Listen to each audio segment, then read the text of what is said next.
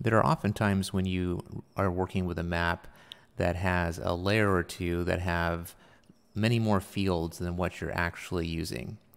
In this video, we're going to go through the process of hiding some extra fields so you can see how that process is done in ArcGIS Pro. To start off, we have a streetlight selected here. It's a type of device.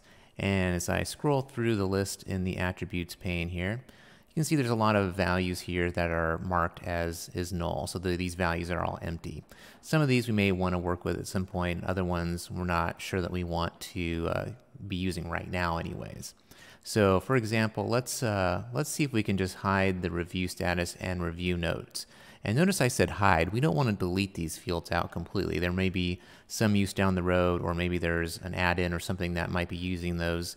Or if you're just not sure what you want to do, but you know for sure that you want to get rid of them in the short term. You don't want to see these right now. So to do that, you first find the layer, and we're going to find that in the contents pane, and you right click on it and then go to design and then fields.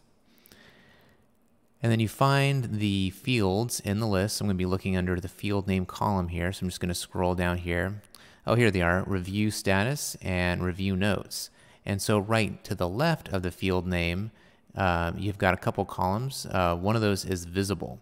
So if you change that checkbox, so from checked, and we're going to change that to unchecked for these two, and then we're going to click the save button. So notice that the save button is enabled. If the save button is not enabled, try saving all of your edits first and then making your field changes and then trying to make these changes again. Sometimes it's easier to kind of close out and save everything, go back into it, and then make field changes. So in this case, we're just going to go ahead and save now that we've made those not visible. And I'm going to go back to the map.